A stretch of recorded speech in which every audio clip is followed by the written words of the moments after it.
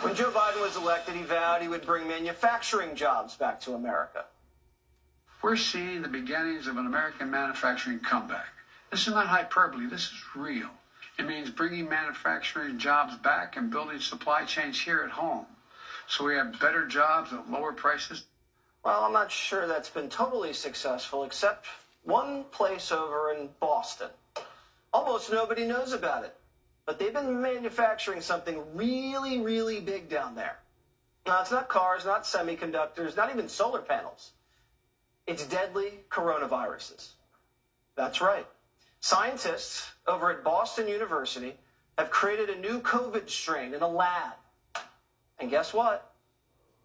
The function is very much gained. These geniuses combined Omicron and the original Wuhan strain and made a new hybrid virus that's extra contagious, and it kills 80% of its victims. What are we doing? Have we not learned anything? The world shut down after a sloppy Chinese lab monkeyed around with a bat, and now we're trying to make it even deadlier? In Boston. Great. All bosses